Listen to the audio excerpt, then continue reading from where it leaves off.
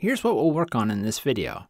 Right now, the update temperature function only converts from Kelvin to Celsius, but I'd like for the update temperature function to allow converting from Kelvin to any other unit, such as Fahrenheit. In other words, I'd like to make the update temperature function a bit more generic or general purpose. So what code changes should we make to generalize the update temperature function? For example, how could we get our update temperature function to convert from Kelvin to Fahrenheit? Let's start by creating a function to convert from Kelvin to Fahrenheit. To do this, I'll create a constant named k to f, which we'll set to a function that takes a single parameter, k, for the temperature in Kelvin. Then in the body of the function, I'll set the return value to be the provided temperature, k, multiplied times 9 and divided by 5, and then I'll subtract 459.67. Okay, so we've got this function to go from Kelvin to Fahrenheit. Now the question is, how do we use it? Well, what if instead of hard-coding this call to the k to c function, as we did here, we pass the temperature conversion function into the update temperature function? And here's what I mean. I'll add a parameter in front of city, which I'll just label convert fn. Then instead of calling k to c, we could just call the function passed into this function, convert fn. Okay, so what does this do for us? Well, now we can pass either k to c or k to f into the update temperature function, and the update temperature function will make the correct temperature conversion for us. Additionally, if someone decides that they'd like to convert from Kelvin to some other unit, like Rankine, well, that's totally possible without any changes to the update temperature function. Okay, we've made a change to our update temperature function that in theory should work. What we haven't done yet is pass the new parameter into the update temperature function right here.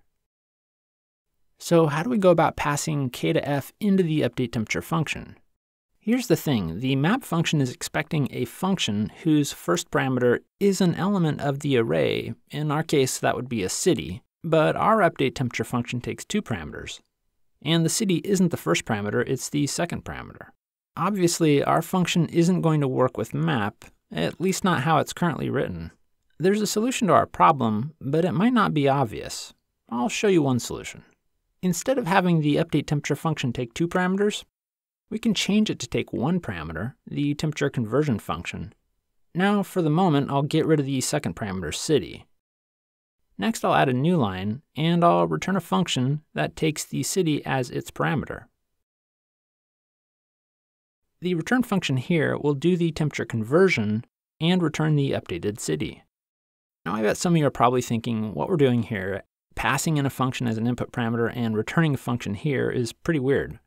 I know it seemed weird to me when I first encountered it. If it does seem weird to you, you might need to change your perception of what a function is in JavaScript. It's easy to identify a function as a thing you call to run some code or to transform values, like our k to c function. But often people forget that functions are values just like any other value and can be used in similar ways as other values.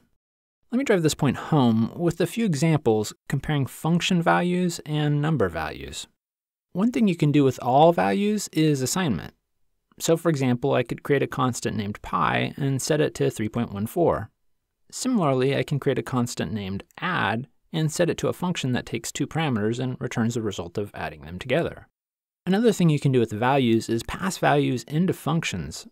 So for example, I can pass the value pi into a function call, like console.log, and I can also pass the value add into functions as well.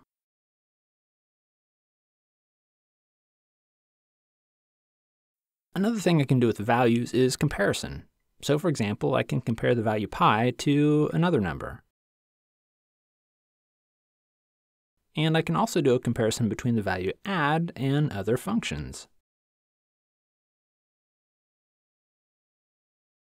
Okay, so as you can see in these simple examples, many of the things you can do with numbers, you can do with functions. Because functions are just values, and thinking about functions as values is quite helpful. All right, let's recap where we are in the code. Update temperature is a function that takes one parameter, the temperature conversion function, and it returns a function that takes the city. Then the return function does the unit conversion and returns the updated city. What we just did here, converting update temperature from a function that takes two parameters to a function that takes one parameter and returns a function that takes the remaining parameter, is called currying. And as you'll see in a moment, it can be quite handy. Now down here in the call to map, we need to pass in the first parameter to the updateTemperature function, which is the temperature conversion function, and in this case, k to f. Now keep in mind, what's returned by our call to updateTemperature is a function that'll be used by the map function. Let's try running this code.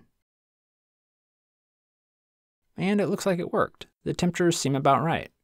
Okay, the way we queried the updateTemperature function isn't ideal. Let me show you what I mean. I'll create a constant named city, and I'll set it to the first element of the city's array, index 0. Now I'll create a new constant named updatedCity, which I'll set to the value returned by calling the updateTemperature function, and then I'll pass in the first parameter, k to f. What's returned by this function call is another function, which is highlighted here. I can call that return function by adding a set of parentheses on the end and passing in our city. Let's see if this works by console logging updatedCity. And if we run our file, it seems to have worked. Okay, this works, but the syntax is kind of ugly. It would be nice if we didn't have to use the extra set of parentheses here. It would be easier to code and read if we could just pass in the two parameters, as you would for normal function calls. Ramda has a nice function that allows us to do exactly this, which I'll show you right now. Let's go tweak the updateTemperature function. First, I'll get rid of the inner function that's being returned here. Then I'll add the city back in as the second parameter. Now I'll call Ramda's query function, passing our function here into query. Here's what using Ramda's query function does for you. It allows you to call the updateTemperature function in a normal way, like you see here. But you can also call the updateTemperature function without providing all the required parameters, which is what you see here. When you call the queried function and you don't provide all the required parameters, what's returned is a function that expects the remaining parameters. By the way, when you call a queried function without all its required parameters, it's called partial application. Let's run this code again. And as you can see, the individual city is getting its temperature updated using the nicer, more familiar syntax. Additionally, the updated cities list is properly updated as well. Cool. What I just showed you, querying, is used extensively in Ramda. In fact, every function in the Ramda library is automatically queried by default. Remember how I mentioned in the last video that I prefer to use Ramda's map function over the map function that comes with arrays? There's a few reasons why I prefer Ramda's map function, and one of the big reasons is because Ramda's map function is automatically queried. You'll see exactly how this comes in handy a bit later in the series. Let's start using Ramda's map function. I'll get rid of the cities here, and I'll replace it with r, the constant that points to Ramda. Ramda's map function takes the array to act on as the last parameter, so I'll pass in another parameter at the end, which is the cities array. In the next video, we'll start to look at how we can grade or score each city based on things like the cost and the internet speed.